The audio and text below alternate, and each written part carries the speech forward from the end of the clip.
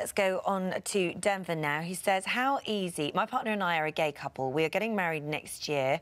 The year after that, we would like to start a family, but we have no idea on what we need to do to start that process, or if we are allowed, as a gay couple, to adopt. Well, hello, Denver.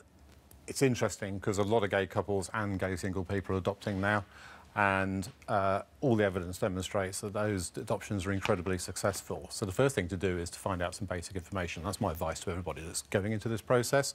So come to our website, Adoption UK. You'll find basic information there. There's a very good organisation called New Family Social that specialises in providing information and support to gay people. And find your way into the process. There should be absolutely no impediment at all, but again, you'll be assessed as a couple. Did you find that it was an easy process? I mean, to sort of find information, really. Obviously, you struggled with the red tape at the beginning, but actually getting all the information you needed, was that readily available?